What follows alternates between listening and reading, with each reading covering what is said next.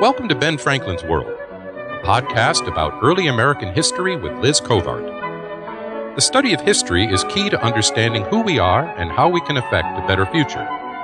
Ben Franklin's World will introduce you to historical people and events that have impacted and shaped our present-day world. And now, here's your host, Liz Covart. Hello, and welcome to episode 23 of Ben Franklin's World, the podcast dedicated to helping you learn more about how the people and events of our early American past have shaped the present-day world we live in.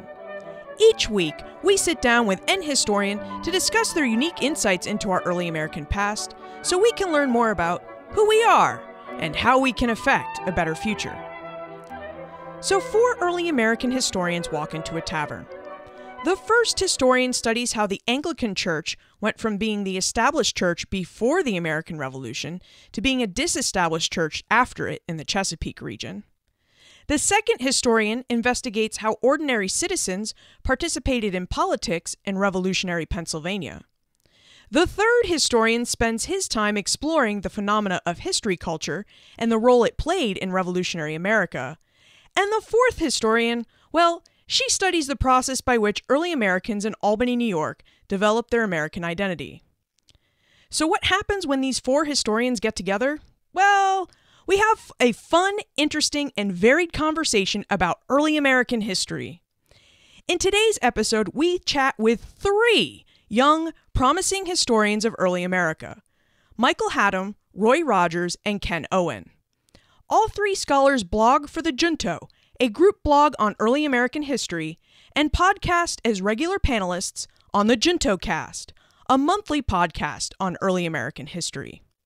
I am a big fan of the Junto Blog and the JuntoCast, and I think that you would really enjoy them.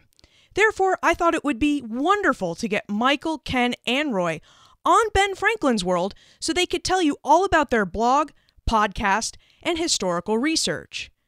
So this episode is a bit different in that we talk about many aspects of early American history instead of just one. In today's episode, Michael, Ken, and Roy will reveal the story of the Junto Blog and the JuntoCast, how they got started with it, and what types of history articles and episodes you can expect to find there. Information about what aspects of early American history they are studying, and the early American history books they recommend to all of their friends and some of their students. So without further ado, I would like to introduce you to Michael, Ken, and Roy. With tidings and wisdom to share about our early American past, here is this week's special guest. Today is a Ben Franklin's World first. We are joined by not 1, but 3 guests: Michael Hattem, Kenneth Owen, and Roy Rogers, bloggers and podcasters for the Junto Blog, a group blog on early American history, and the JuntoCast, a monthly podcast about early American history. Michael Hattem is a PhD candidate in early American history and a teaching fellow at Yale University, where he is writing a dissertation about history culture in colonial and revolutionary America. In addition to being the producer of the JuntoCast, he has written for numerous websites and recently appeared in a 3-part television documentary series, The American Revolution. Finally, he has also been a research assistant at the Papers of Benjamin Franklin. Kenneth Owen is an assistant professor of early American history at the University of Illinois at Springfield. He is fascinated by the extra-governmental institutions of town meetings, county committees, nominating conventions, and general revolutionary rabble-rousing in Pennsylvania. Ken is revising his dissertation, Political Community in Revolutionary Pennsylvania, 1774 to 1800, into a book manuscript which has been provisionally accepted for publication by Oxford University Press. Roy Rogers is a PhD candidate in American history at the Graduate Center of the City University of New York, better known as CUNY. Roy is working on a dissertation that looks at the separation of church and state and the role of politics in denominational formation and religious competition in the early national Chesapeake. Welcome to Ben Franklin's World, gentlemen. Glad to be here. So I have listed all of your illustrious titles. Ken, you're an assistant professor. Michael and Roy, you're PhD candidates. Roy, would you briefly translate what these academic standings mean for those of us who do not understand the academic world? Well, Ken's position is much easier for non-academics to understand. Ken is your boilerplate college professor. He's researching his book and writing his book and teaching undergraduate students every semester. Michael and I's status is a little bit more difficult to understand for non-academics. We are PhD candidates. We're finished with our actual coursework in graduate school. We're no longer going to classes every semester. Instead, we are, at least nominally, writing our dissertation full-time, hoping to complete that project in the foreseeable future instead of working on coursework. But of course, PhD candidates, doctoral students, they do much more than just write their dissertation. We have to do teaching and other things to help pay the bills before we can leave graduate school for other positions, either in the private sector or in universities. Well, we wish you luck, both Michael and Roy, with your continued studies and your dissertation work. Thank you, Liz. So, all three of you are early American historians, bloggers, and podcasters. And you run this fantastic blog called The Junto, which is a group blog about early American history, aimed at both early American historians and for non-historians who are just interested in early American history. Michael, would you tell us about the idea for where The Junto came from and how the blog got its start? Sure. The idea and the initial execution of the idea came from Ben Park, who at the time was a grad student at Cambridge and is now a postdoc at the University of Missouri. And this was, the summer of 2012. Ben recruited a few people, some he knew personally, others he knew online. And then those of us who had joined up early suggested other potential members. And by the time we were done, we had 18 original members, spanning a pretty broad range of interests and specializations. And I did a lot of the work in setting up the blog itself, the layout and whatnot. And eventually we launched in December of 2012. And I have to say that it wasn't only a brilliant idea on Ben's part, since there was a huge hole in the sort of history blogosphere waiting to be filled. But the crucial part was really the execution. It's really no small challenge to coordinate any kind of endeavor among 18 people. But he helped turn it from an idea into a reality and set it up in a way that, for the most part, lets the blog largely run itself. And it got off to a fast start, and the momentum really hasn't stopped 2.5 years later. Yeah, and in 2.5 years, it seems like you've grown. It seems like you have way more bloggers than the original 18. And I wonder if you could tell us, how big you are today and what kinds of articles we can expect to see on the Junto blog if we were to visit earlyamericanists.com. Right. So since our 18 original members, in the last 2 years, we've added 4 new members. And the blog, I think, really is kind of unique in the history blogosphere. We cover a lot of early American history, and we do it in a broad range of ways. So some of the things that we're best known for is our annual March Madness tournament, which we did last month, roundtables on the work of important historians, interviews with historians. We do historiographical pieces. We cover academic conferences, and generally just early American digital and public history. And we also maintain listings of conferences and fellowships for early American scholars. It's really a kind of clearinghouse in that sense. But I think that maybe the most amazing thing about it is that early on it was recognized and promoted by major institutions in the field and by more established scholars. And so through the blog, we've helped create this platform from which junior scholars and grad students can speak to the field, which really isn't something that's ever existed before. But I would say that while academics are a big part of our core audience, we also have a lot of pieces, many of our most popular pieces, in fact, that try to engage a broader audience, like you mentioned, Liz. So I did a post about what it was like to play Assassin's Creed as an early American historian.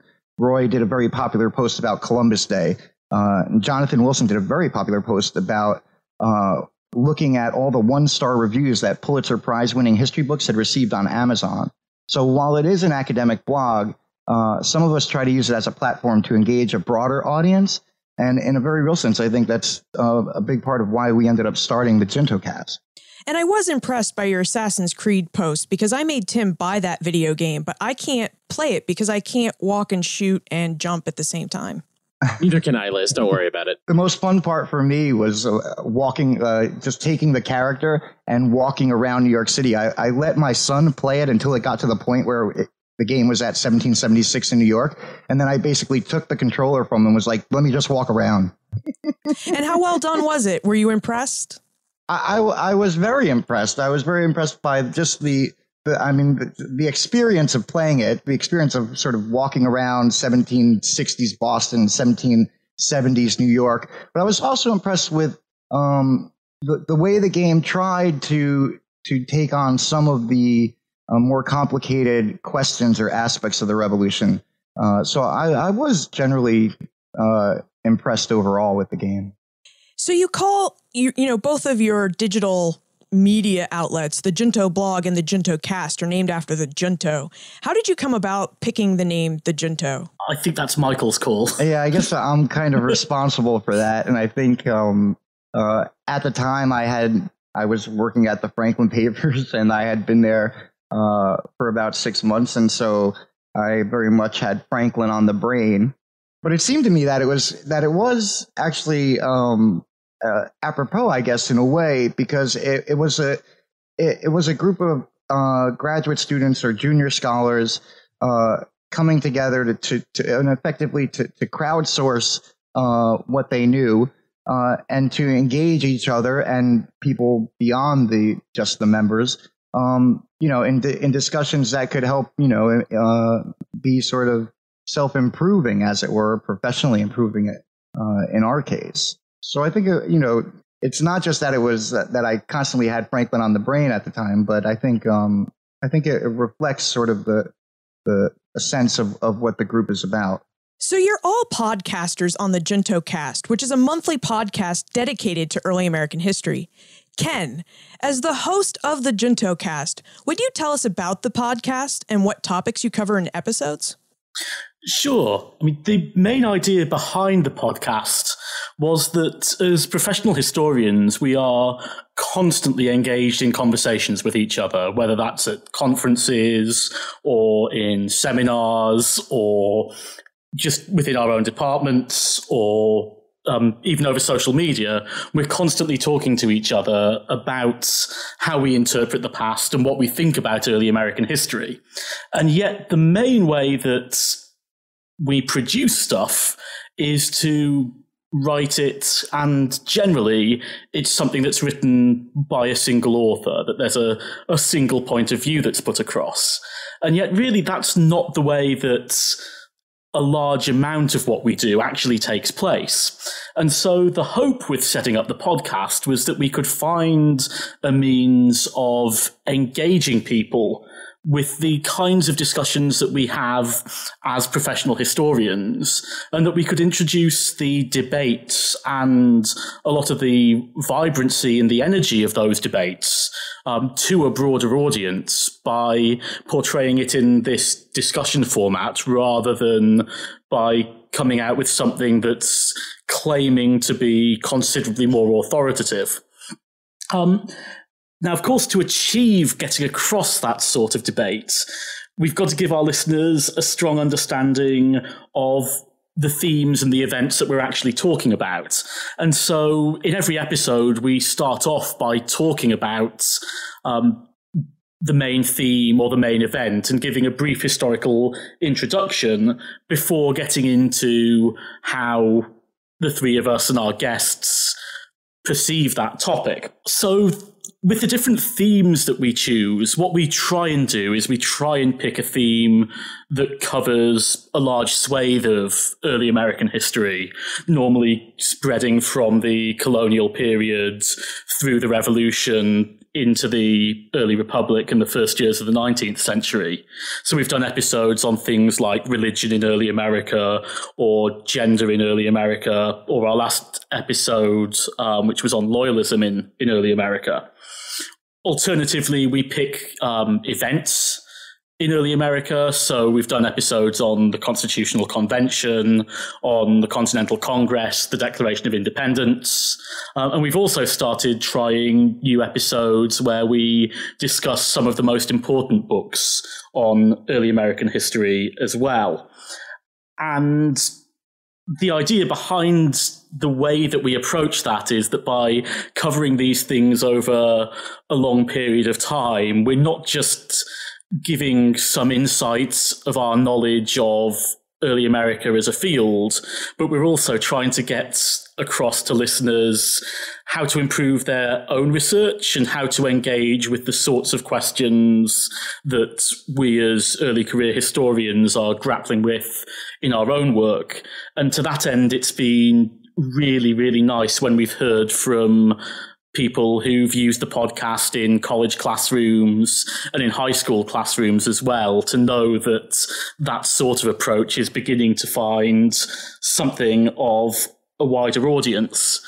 So I think ultimately what we're trying to do is take both our professional expertise and our enthusiasm about early American history and find a way of combining that to engage a wider audience with the sorts of things that we do as early American historians. Mm-hmm. Yeah, I think that one of the benefits of listening, especially for a general listener, is that I think after you listen to a few episodes, you probably begin to develop a better sense of what kinds of questions historians ask, and how they think about them. So the podcast really is not only about disseminating knowledge, but I think it actually also helps develop listeners' historical thinking skills. So you're kind of like mini graduate school in a podcast.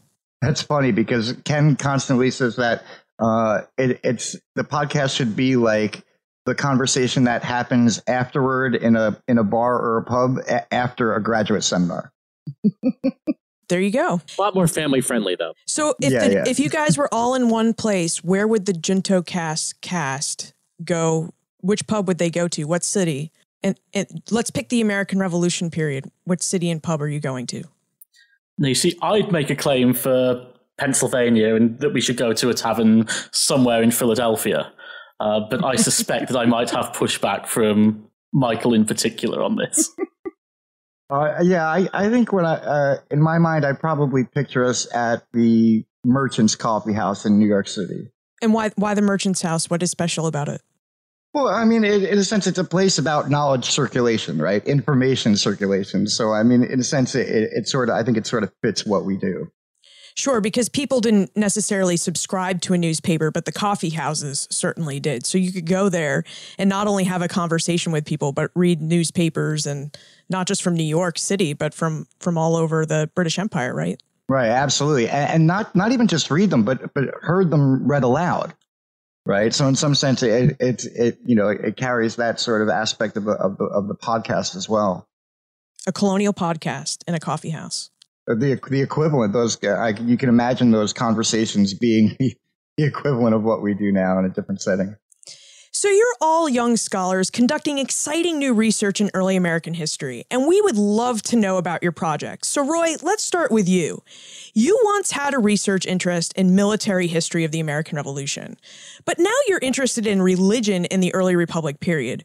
Would you tell us about your dissertation research and what made you switch from military to religious history and from the American Revolution to the early Republic period? Well, like all historians, I'm going to talk a little bit about the prehistory of the history of my where my project comes from. I've always had a very big interest in the history of religion. I was always asking historically minded questions in Sunday school growing up, and then throughout high school, I went to Catholic high school. I enjoyed the church history classes that we were required to take, and all through undergrad, I took a lot of classes with historians of religion. Although when I began my my master's coursework at George Mason University, just the way things shook out, I ended up having to work on military history topics, and always had an interest in loyalism. And I did some work on loyalists, and then I ended up working for the Patriots of Color project, which was sponsored by the Du Bois Center at Harvard, and the work that I did ended up contributing to a searchable archive of African American patriots that's now available on archives.com. But then when I got into PhD school here at CUNY, I was sort of tooling around, I guess you could say, for a topic. And right when I was finishing my master's coursework, I had read a book by Thomas Buckley called Church and State in Revolutionary Virginia. And it made me ask a question that's very central to my dissertation, which is what happened to the Anglican Church / the Episcopal Church the new name for the Church of England in the United States after the American Revolution. So much scholarship was focused on what evangelical religion, Baptists, Methodists, Presbyterians, and how they sort of succeeded and became the most popular religious groups in the United States, particularly in Virginia. And sort of the older church that had been the official Christian religion of the Commonwealth sort of disappears from the story. And I asked my MA advisor, what happened with this? And he sort of said, well, there's a little bit of work, but not very much. And here's what you should take a look at. And I took a look at this work, and a lot of it is really good, but it just really didn't answer the question of that transition. How did this formerly established church become disestablished and then reassemble itself into a denomination on equal footing with evangelical religions that were succeeding in that time? And that's the story that my dissertation is trying to tell. It's trying to explore the political and legal process of how a formerly established church reassembles itself into a denomination that is competing on equal terms with other ones. And it compares the experience of the Episcopal Church in Virginia, experience of the Episcopal Church in Maryland. And the reason why it's in the early Republic is simply because the story goes into the early Republic. My first love is the 1780s, the end of the American Revolution, and up to about the Constitution, and that's really where I like to spend most of my research time. But I found as I was researching my dissertation, I had to take my story, sadly, into the 19th century, into the real early Republic. Very interesting. And Michael, would you tell us about your dissertation and how you came to your research topic? Sure. Well, my dissertation explores history culture in colonial and revolutionary America and how it changed from the colonial period to the decades immediately following the revolution. And by history culture, I basically mean the entirety of all uses or representations of the past, especially specific historical memories of the past, of events or individuals. So, how is history understood? How is it used? What kind of access to historical knowledge did colonists have, elites and non-elites especially? What role did it play in the culture more generally? And so, generally speaking, I argue that colonial culture was fundamentally historicized and that historical memories of the British past shaped colonists' perceptions of their own contemporary political situations. And then I go on to explore the emergence of an expanded history culture in the early Republic that went way beyond just works of history into poetry and drama that helped create new historical memories that not of the British past, but of the American colonial past, and primarily to justify the revolution. When this also led to, the institutionalization of this newer history culture with the creation of the nation's first historical societies. So, in a nutshell, I'm concerned with how understandings of the past influenced the way people in the 18th century understood their present, particularly politically speaking, and how those understandings were structured and developed and how they changed over time. And I came to the project from some work that I was doing on the 1750s in New York City, actually, where I was working on the debate over the founding of King's College, which was quite a virulent debate. And it struck me as I was working through these primary sources just how much their perceptions of the conflict that they were in was shaped by how they understood the 17th century British history. So whether that's the Civil War in Britain or 1688, the way that they thought about those past events were really shaping how they were viewing the conflict that they were embroiled in 1750s New York City. And basically it expanded from there. Boy, Roy and Mike, you have some really interesting books in progress or just, in your dissertations, and I can't wait to discuss them. And Ken, you also have a book in progress. But before we talk about it, we have to know, how does an Englishman born and raised end up studying the American Revolution? And do English schools really call the Revolution the War of American Rebellion or the War of Revolt? Well, the first thing is to note that English schools really don't teach the Revolution. Wow. If you're taking the 18th century and the 19th century in British history, there are far more exciting things to be talking about, such as, kicking Napoleon's butt. It's not something that's covered much at all. And if English schools do cover American history, it's much more likely to be the New Deal or the Civil Rights Movement. It's very rarely the Revolution. So the fact that I became interested in the Revolution at all really owes an awful lot to a trip that I took to Philadelphia when I was about 15. And I was with my parents, and we went around all the historic sites. I mean, I was a history nerd. My mum had been a high school history teacher. And we went around all these sites, and it was certainly very inspiring to be right in the midst of everything that was going on. But at the same time, we were getting this very strong nationalistic story about the sort of the official public history version of American history. And the cynic in me knew that this story was far too convenient to be correct.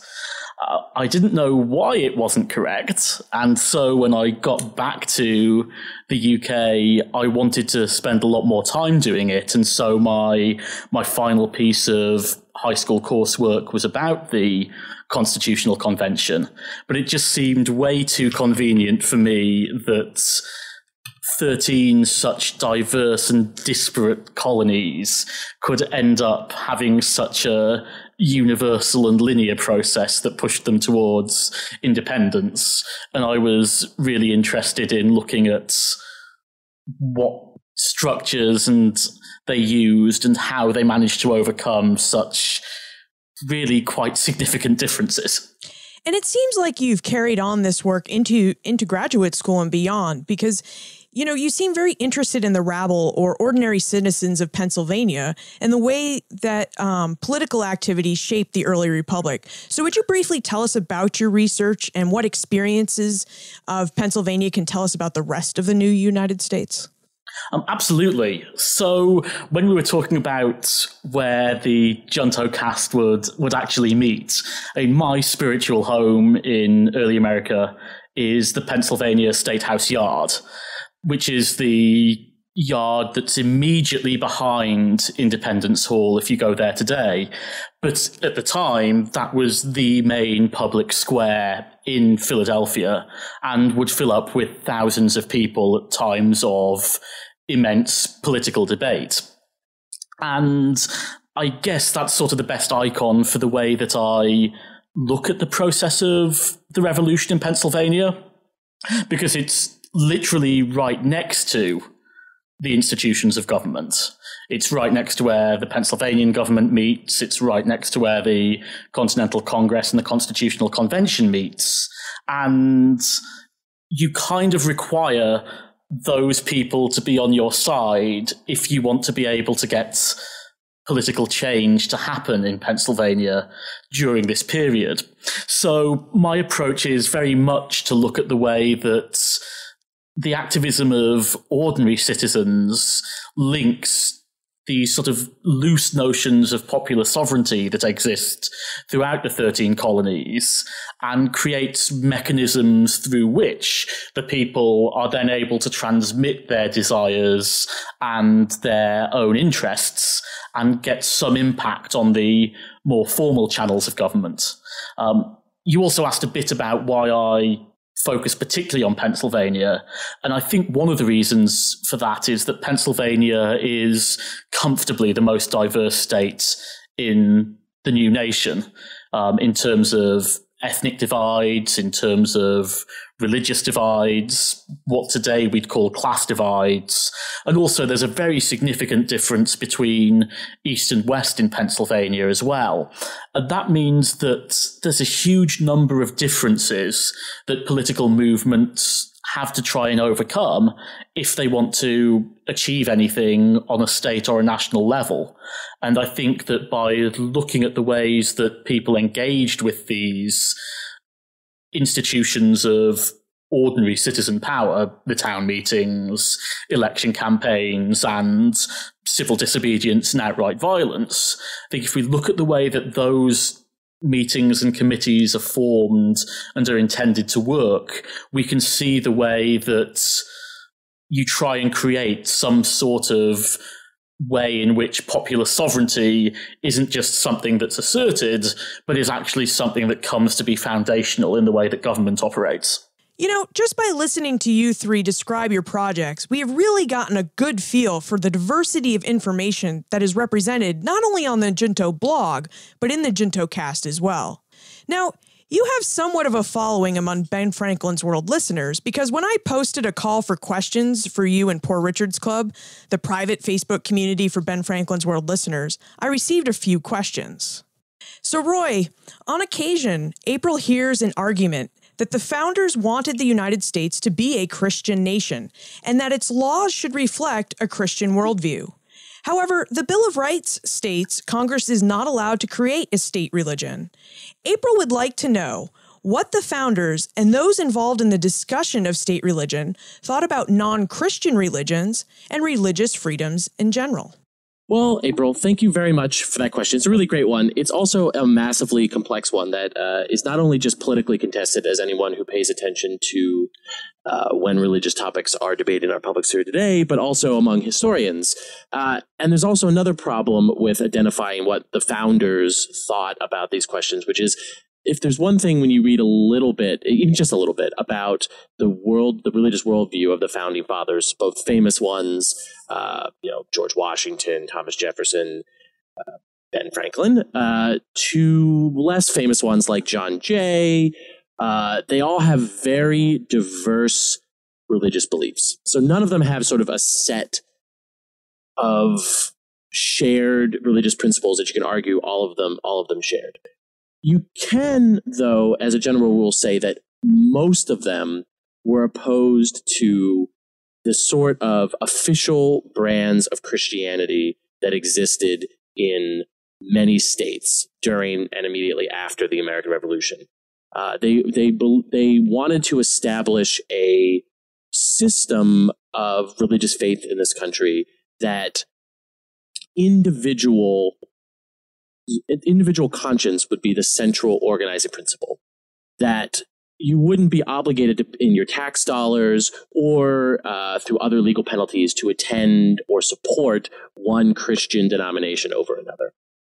The problem was many people who don't fall into the bracket of being founders that we remember, many common people disagreed with that perspective, and they wanted to maintain their traditional churches that had had such a dominant cultural and religious presence. This is particularly the case in New England, and to a lesser extent the area that I study, Virginia and Maryland, the Chesapeake. So that's actually where the First Amendment is really a compromise on that question. It makes it so that the Congress cannot establish a state religion. There will never be a official American Baptist church that every American from sea to shining sea is supposed to worship at and get supported by our tax dollars as federal taxpayers. But the way in which the First Amendment was originally thought about was that it would give space for individual states to both have a religious establishment if they wanted to, an official church, or not. And when the First Amendment was adopted, many states did not have an established religion, and a few did. In the late 19th century and early 20th century, that began to change. It began to be, there is a legal process called incorporation, which began applying the Bill of Rights to the states. It's a broader historical question than what you're asking here. But for the period that I study, the First Amendment only applied to the federal government. Now, the one thing that most of the founders that we think about, and most common people at that time thought, is they didn't necessarily think of America as a Christian nation in the way in which people today do. Instead, they tended to think of the new United States as a nation of Christians, where Christianity would not really be official in a national sense, where every American would be obligated to be sort of one type of Christian versus another, but that most of the population, an overwhelming majority in this period, would be Christian, and that Christianity should have a legally privileged place. Its sexual mores, its political mores and regulations should have a privileged place, but that not necessarily should we come out and say that America is a Christian nation, where Christianity is the only thing welcome here. And that was not the case. Non-Christians were welcome in the new United States. And you see this very famously in a treaty that the Adams administration signed with Muslim countries in North Africa that specifically said that the United States was not a Christian nation, that Muslims would be welcome in the new country. So this is a very quick, even though it may not seem like it, very quick overview of a very contested subject, and it really was an excellent question, April. Was that a John Adams treaty or a John Quincy Adams treaty? It was a John Adams treaty. You know, with father and son presidents like that, we just have to double check. Yep, that just shows my bias towards the late 18th over the early 19th century. Yeah, the only Adams that matters to me is John without the middle name. The Treaty of Tripoli. So, Ken, April was also interested in your research. She notes that Pennsylvania was one of the most diverse colonies, and she'd like to know how that diversity affected the politics of the colony leading up to the Revolution. Did the Germans, Scots, Irish, and other immigrant communities get along in the backcountry? And was the Revolution a uniting period, or did people just generally get along before the Revolution? Well, I think the thing that's most important to note about Pennsylvania is that there was almost never a time at which there wasn't at least some conflict that was going on in its politics. And we can go right back to the 1680s to find that even when the population was largely Quaker, there was a huge schism within Pennsylvania called the Keithian Schism, that really divided and drew political lines quite sharply. Then in the late 1600s, early 1700s, there's a lot of animosity towards the way that William Penn wants to govern the colony, and that's what leads to the 1701 Charter of Liberties, which is one of the most prized documents within Pennsylvanian history, certainly in terms of Pennsylvanian identity in the 18th century. Moving later into the 18th century, with regards to the Germans and the Scotch-Irish in particular, I guess the pedantic note on the Germans is that there are a lot of different types of Germans in the Pennsylvanian backcountry. There are those who are pacifist, who are largely happy to accept Quaker leadership, but there are those that aren't as well. And the question of talking purely about a German community can be a bit misleading. As far as the Germans and the Scotch-Irish go, the important thing to note is that there's many things that unite them as well as there being many things that divide them.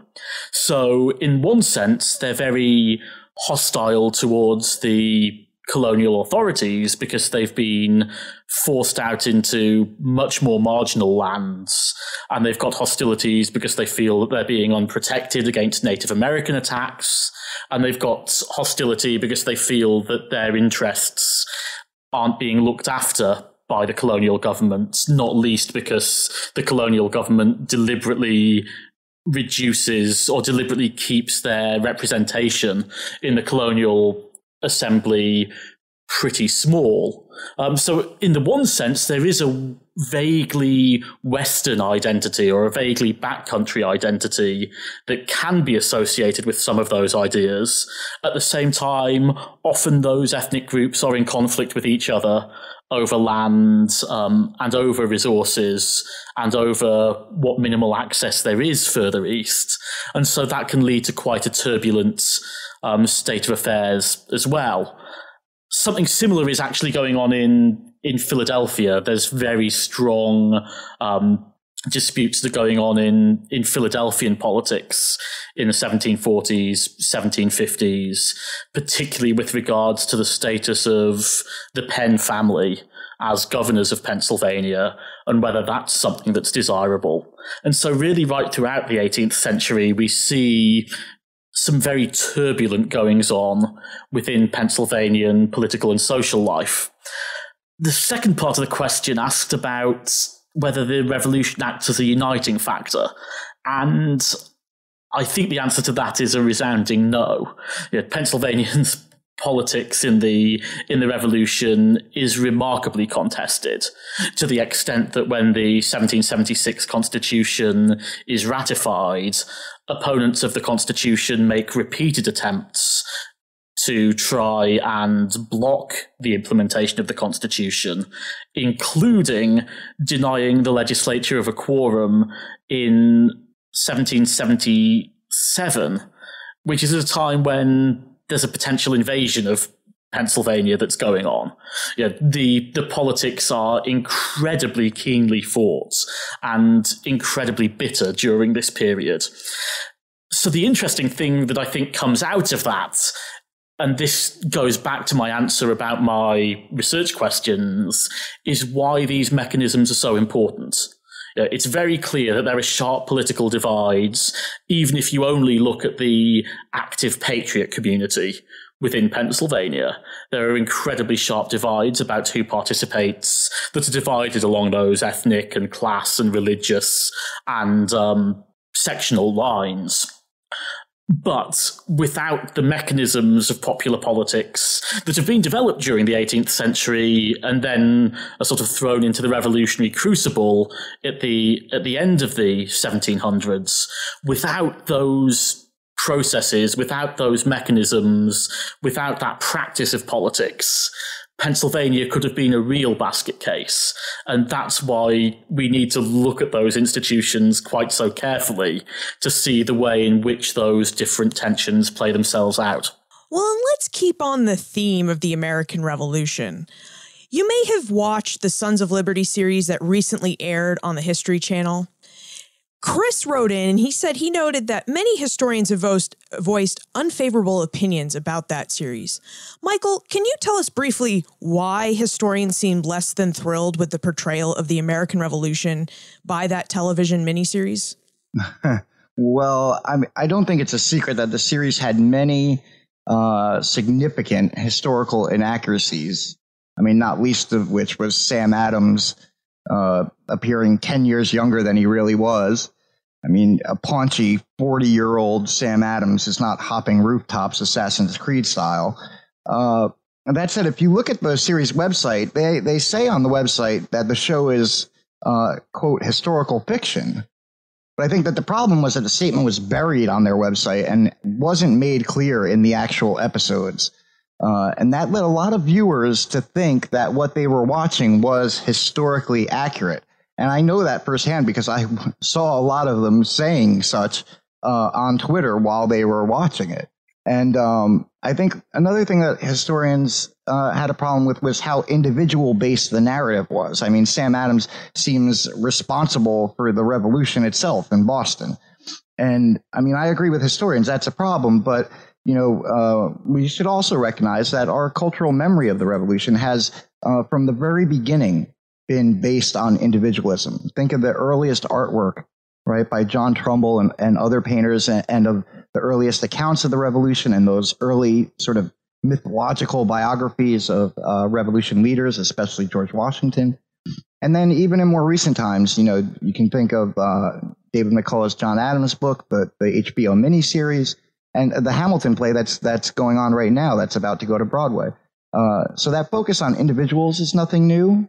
And in that sense, the series is very much in line with our traditional cultural memory of the revolution. But I think many historians, at least those who don't have a problem with focusing on the revolution in the first place, thought that, you know, if you're going to focus so heavily on individuals, you could at least take care to be as accurate as possible. Great. And while we're on the topic of accuracy, one question that I am often asked is, what do I think the best books in early American history are? So now I'd like to ask you guys, what do you think are the best books in early American history? Could you tell us, like, your favorite book in early American history and perhaps the best book about early American history that you've read lately? Why don't we start with you, Roy? Well, my favorite book, and the book I always recommend to my friends, my lay friends, my friends who are not historians, who are interested in sort of understanding what historians think about early American history, would be Alan Taylor's American Colonies. It remains the best overview of the colonial period leading into the American Revolution. It's clearly written and just is just a really great example of what historians writing for a popular audience could be. The best history book that I've read recently is actually a very old book that we are reading for a future JuntoCast episode, which is I went back and reread Ed Morgan's American Slavery, American Freedom, both for my own dissertation research and for the podcast episode. And it just remains, even though it was written in the 1970s, just a really fantastic book about the intersection of economic inequality, race, and class in the United States. That's fun. That's actually one of my favorite books in early American history is Ed Morgan's American Slavery, American Freedom. It's just unbelievable. It's amazing just how productive Morgan was capable of being throughout his life as a scholar. And what about you, Michael? If you're interested in the Revolution and maybe you've read a number of popular books about it, but you want to go further into understanding the questions posed by the Revolution, there are these two books by Alan Gibson. One is called Interpreting the Founding, and the other is called Understanding the Founding, that I think are really good introductions to the sort of scholarly debates of the last century, especially Interpreting the Founding. That volume is especially good for non-academic readers.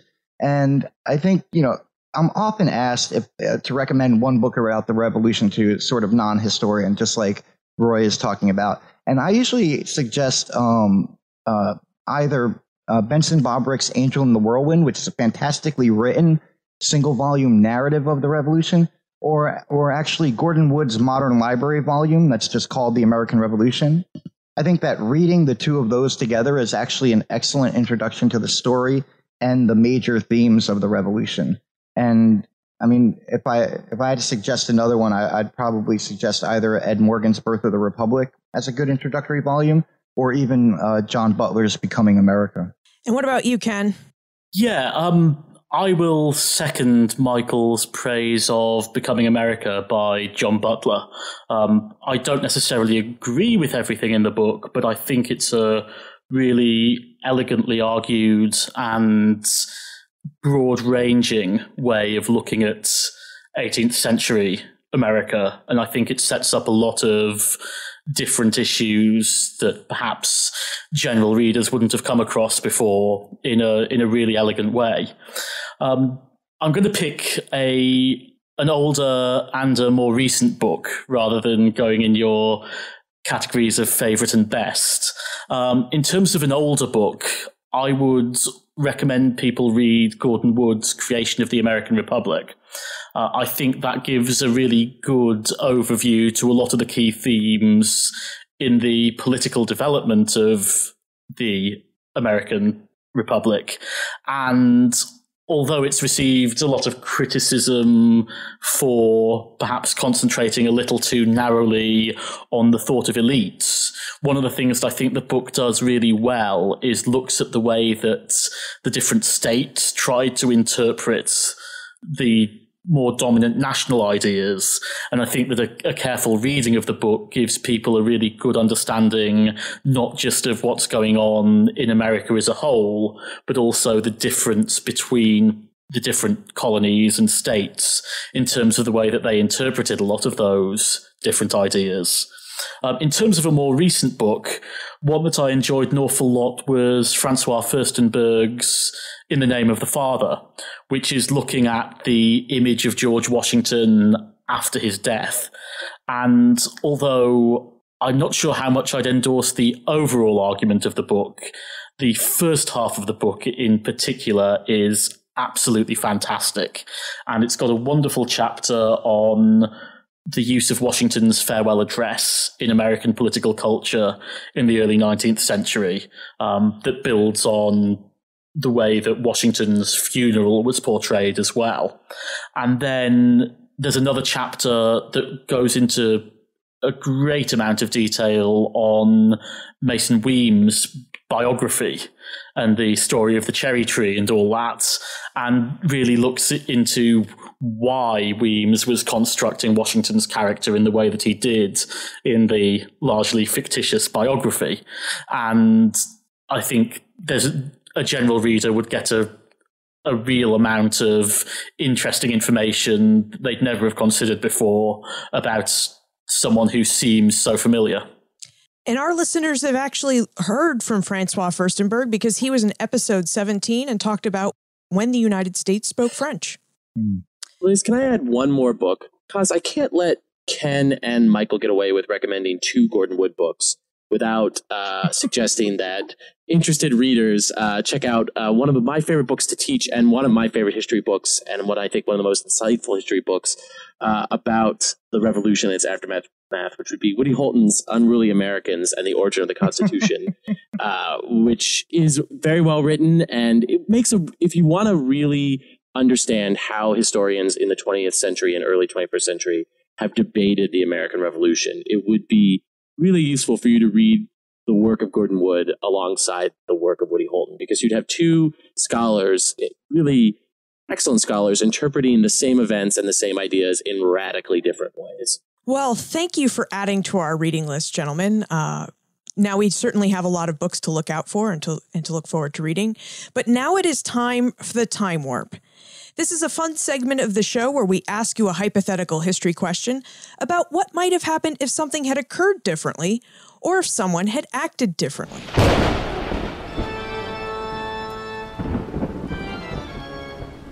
The Time Warp. Historians can't predict the future, but they can speculate about what might have been. And this week's Time Warp question is basically, it's selfish, because I've been thinking about this question. I would like to know, in your opinion, what might have happened if Parliament and King George III had accepted and allowed official voting representatives from its British North American colonies in Parliament? How would early American history be different? And since I'm feeling really generous, I'm going to let you guys have a whole 60 to 90 seconds each to answer this question. So, Michael, why don't we start with you?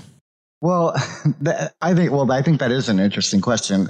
However, I think that whether or not Parliament had accepted allowing colonial representatives into Parliament probably wouldn't have mattered, because colonists did not sincerely want that, I don't think.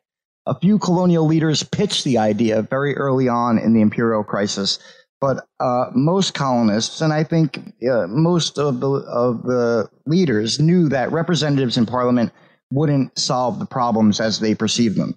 And that's because a few colonial representatives among hundreds of mainland MPs would really have no voting power whatsoever. So I always think that this specific argument about colonial members of Parliament was primarily rhetorical on the colonists' part.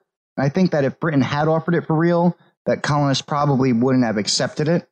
But even let's say they did accept it, I suspect that the arc of the imperial crisis probably would not have changed at all. I think a few colonial MPs couldn't have stopped the Townshend Duties or the Tea Act or the Coercive Acts. And so those pieces of legislation that really propelled the imperial crisis probably would have happened anyway. And how about you, Roy?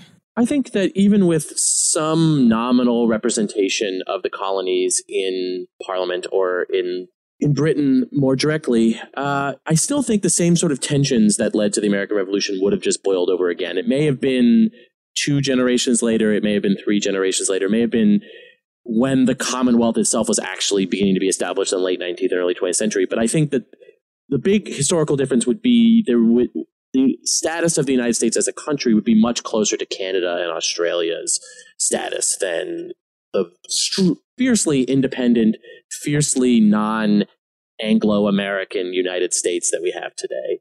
We would be Canadians, basically, is I think where we would end up. And Ken, do you think if King George III in Parliament had allowed voting representatives from its British North American colonies in Parliament, that perhaps you would have learned more about the 18th century than you did in English school? I doubt it. I think the one thing that would have been incredibly tricky about getting American colonies represented in the British Parliament would be how restrictive the British Parliament was in those days. In particular, thinking about property qualifications and also religious qualifications as well. Both of those things would have caused really serious difficulties for actually integrating the American colonies into Parliament.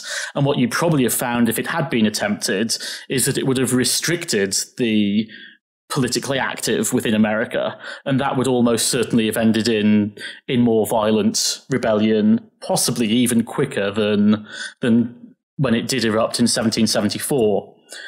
The other thing that I think might be interesting as a comparison would be thinking about what happened with the Irish question and how that came to dominate British politics in the late 19th century in particular. So what is the Irish question? So the Irish question was whether Ireland should be granted home rule. There was a rebellion in 1798, the Wolfe Tone Rebellion, that actually picked up on a lot of American revolutionary ideology, and that ended up leading to the Act of Union, which forced Ireland to be represented in the British Parliament. And then by the end of the 19th century, there was an increasing movement, not just from Ireland, but also within mainstream British parties that wanted to see home rule for Ireland. And I think that something like that would have developed very, very quickly, that there wouldn't have been sufficient American voice for American grievances to be heard in Parliament. And so trying to find some other way, whether it be colonial assemblies or whether it be something like the proposed Plan of Union that Franklin put forward at the Albany Congress in 1754, I think that would very quickly have become the primary demand of American colonists. Yeah, I think that's right. I think that you already had some colonists calling for essentially the colonial equivalent of a parliament. Right, which would effectively be a form of home rule, and if that had actually happened, then I think you probably would have seen a significant change to the subsequent narrative. If I think going back to the question about the colonists in Parliament, I mean the main change that I would probably think you would have seen if that had actually happened was primarily rhetorical. That is, the colonists would have been forced to drop the representation argument. Right, because it would really no longer be valid, which was the whole purpose of even considering allowing colonial representatives into Parliament. So you would have seen this rhetorical change whereby the revolution, I suspect, probably would have still happened, but children in American schools would have been deprived of that easily rhyming slogan that they get. Yeah, and I think that the other thing is it would have really highlighted the difference between the British and the Americans over representation. The British still believed in virtual representation. Right. And if you're going to have MPs from several thousand miles away, basically you're only ever going to be virtually represented. And something that is much more direct, which has been the American colonists' experience for, in many cases, close to 100 years or even more, it just wouldn't have washed. There would have had to have been a conflict over that. Right. I mean, the other thing to consider is, had they allowed colonists in the Parliament, how that might have affected internal British imperial relations. Right. If you let colonists from the mainland North America into the Parliament, that sort of changes the political dynamic within the empire, and then there could be all kinds of questions raised about how things proceed from there. I wasn't expecting such agreement, but those are definitely interesting food for thought, and I hadn't really considered the idea that the revolution might have happened sooner than it did. So thank you for that.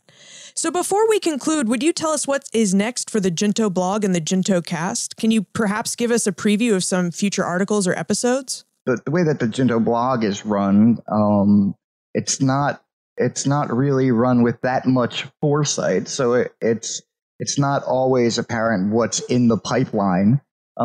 As for the JuntoCast, we have an episode coming up, our March episode, which will be out after this, but before I suppose it's released, will be on Edmund Morgan's American Slavery, American Freedom, which we've talked about.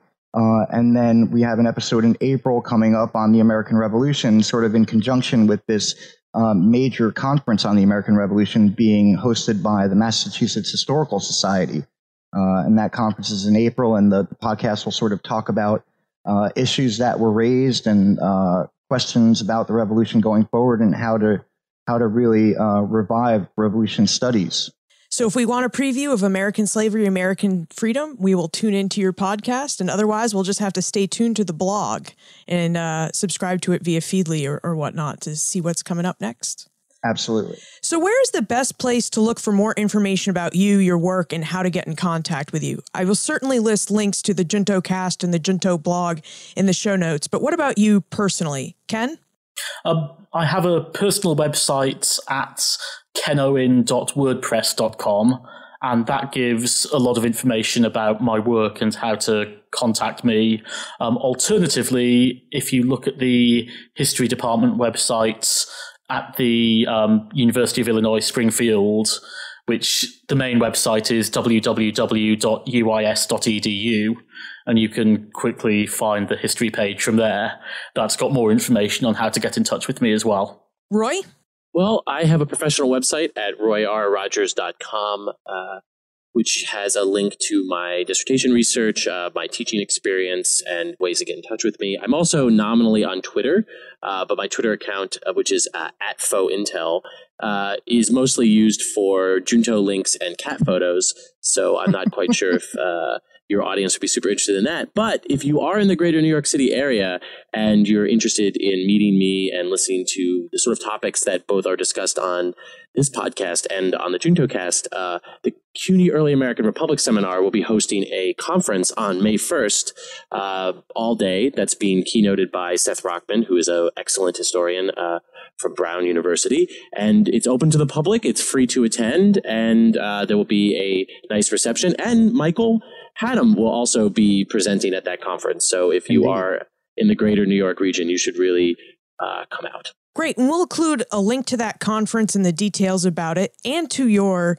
cat and Junto tweeting Twitter account in the show notes page. And what about you, Michael? Well, I have a website too, shocker. It's michaelhattem.wordpress.com, and that has all kinds of information about my research, current research, former research. It has conference papers that I've delivered, talks that I've given, and things like that. And then, of course, you can find me on the blog. You can find me at Twitter at Michael Hattem. Ken, Roy, Michael, thank you so much for joining us and giving us a behind-the-scenes look at the Junto and, the interesting history that you're working on. So thank you for joining us. Thank you for having us, Liz. We really appreciate the opportunity. Yeah, thanks a lot. The similar but different historical interests of Ken, Michael, and Roy provide a glimpse of the diversity of historical work and viewpoints that you will find on the Junto blog and discussed in the JuntoCast, both of which you can find by visiting earlyamericanists.com. You can find more information about Michael, Ken, and Roy, the Junto blog, JuntoCast, plus all of the books they recommended on the show notes page for this episode. You'll find it all at benfranklinsworld.com/023. Also on the show notes page, you will find a link to episode 14 of the JuntoCast. Admittedly, this is my favorite episode because it discusses popular protests during the American Revolution. Well, that and Michael, Ken, and Roy invited me to be the fourth panelist in that discussion. Did you enjoy this episode and the varied conversation that it offered? Please let me know. I thought it would be interesting to see whether you might enjoy a different style of conversation from time to time. The conversation we had today offers a glimpse of what four historians might talk about if they get together at a conference or even socially in a tavern. Your feedback will help me determine whether or not I should repeat some of these experimental episodes like the one we had today. Please send your thoughts to liz@benfranklinsworld.com or tweet me at Liz Covart. And remember, never leave till tomorrow that which you can do today.